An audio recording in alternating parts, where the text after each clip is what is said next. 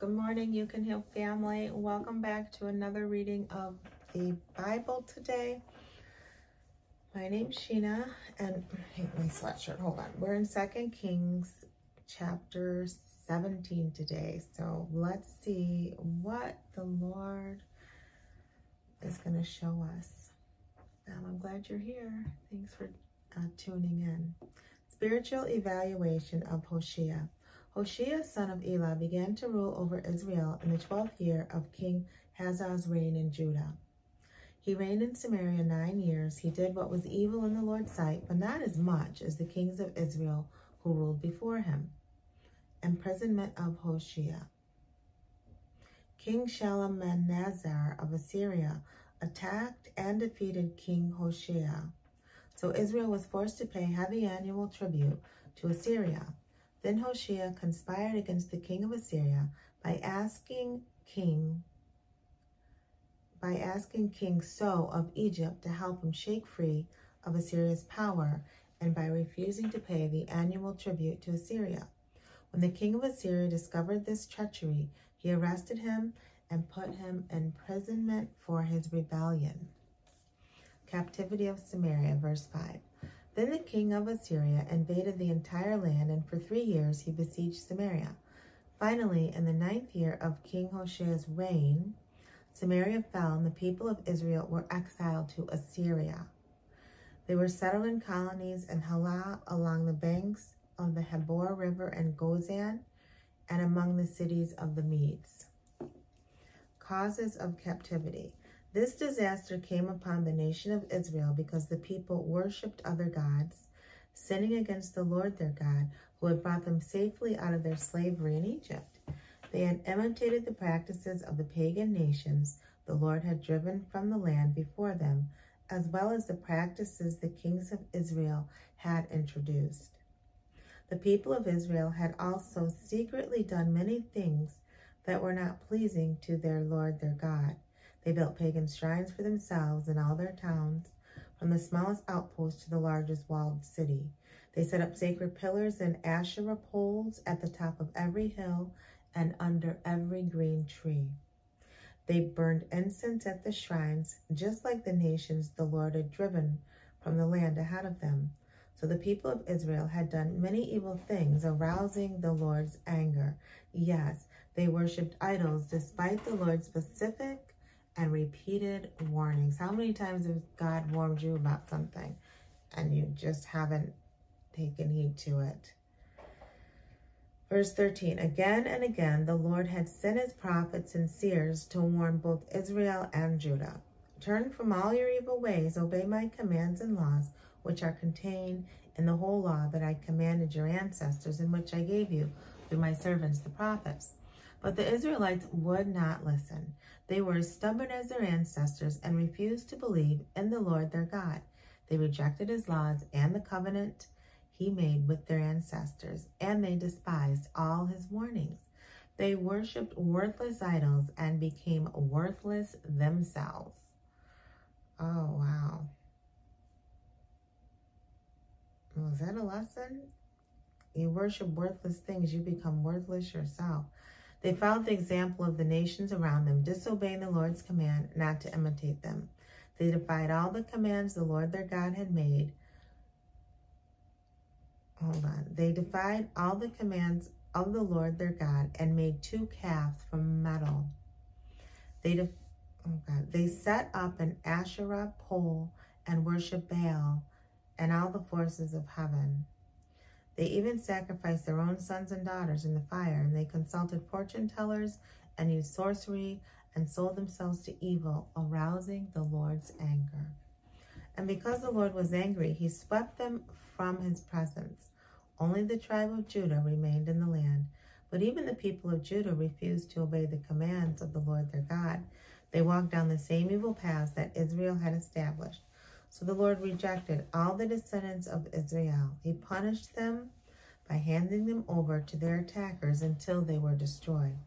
For when the Lord tore Israel away from the kingdom of David, they chose Jeroboam, son of Nebat, as their king. Then Jeroboam drew Israel away from following the Lord and made them commit a great sin. And the people of Israel persisted in all the evil way of Jeroboam. They did not turn from these sins of idolatry until the Lord finally swept them away, just as all his prophets had warned would happen. So Israel was carried off to the land of Assyria, where they remain to this day. I'll grab some water. Excuse me. Call for God. Drink your water today. Sins of foreigners, verse 24. And the king of Assyria transported groups of people from Babylon, Cutha, Hava, Hamath, and Sepharvaim, and resettling them in the towns of Samaria, replacing the people of Israel. So the Assyrians took over Samaria and the other towns of Israel. But since these foreign settlers did not worship the Lord when they first arrived, the Lord sent lions among them to kill some of them. So a message was sent to the king of Assyria.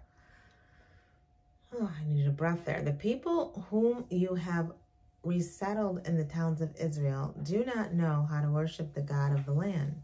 He has sent lions among them to destroy them because they have not worshipped him correctly. The king of Assyria then commanded, send one of the exiled priests from Samaria back to Israel. Let him teach the new residents the religious customs of the God of the land. So one of the priests who had been exiled from Samaria returned to Bethel and taught the new residents how to worship the Lord. Dolly, what are you doing? I had to tuck my phone. Oh, okay. But these various groups of foreigners also continued to worship their own gods. In town after town where they lived, they placed their idols at the pagan shrines that the people of Israel had built. Those from Babylon worshipped idols of their god Succoth-Benoth. Those from Cuath worshipped their god Nergal. And those from Hamath worshipped Ashima. The Avites worshipped their gods Nibhaz and Tartak. And the people from Sepharvaim even burned their own children as sacrifices to Adramelech and Anamelech. Oh, God. Verse 32, these new residents worshiped the Lord, but they appointed from among themselves priests to offer sacrifices at the pagan shrines. And though they worshiped the Lord, they continued to follow the religious customs of the nations from which they came. And this is still going on among them today. They follow their former practices instead of truly worshiping the Lord and obeying the laws, regulations, instructions, and commands he gave the descendants of Jacob, whose name he changed to Israel. The Lord had made a covenant with the descendants of Jacob and commanded them, do not worship any other gods or bow before them or serve them or offer sacrifices to them. Worship only the Lord who brought you out of Egypt with such mighty miracles and power. I know, you'd think that all the Lord did for them, they wouldn't even want to be tempted by worshiping idols. You must worship him and bow before him. Offer sacrifices to him alone. Be careful to obey all the laws, regulations, instructions, and commands that he wrote for you. You must not worship any other gods. Do not forget the covenant I made with you, and do not worship other gods. You must worship only the Lord your God. He is the one who will rescue you from all your enemies. But the people would not listen and continued to follow their old ways. So while these new residents worship the Lord, they also worship their idols, and to this day, their descendants do the same. So it's such a shame. Like, we have to really decide, You Can Heal family, who we're going to serve, you know?